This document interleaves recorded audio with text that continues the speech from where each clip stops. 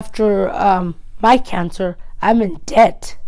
So, it's really not much you can do. By the way. Yeah. Let's see how much. I think they said it was like 2,000.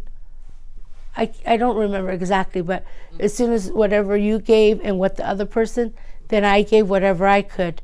And after that, when they knew right away, they called me because they told me he could only wait 2 or 3 days. That I remember. Yeah, because he was really bad. I mean, because my daughter really loves her dog.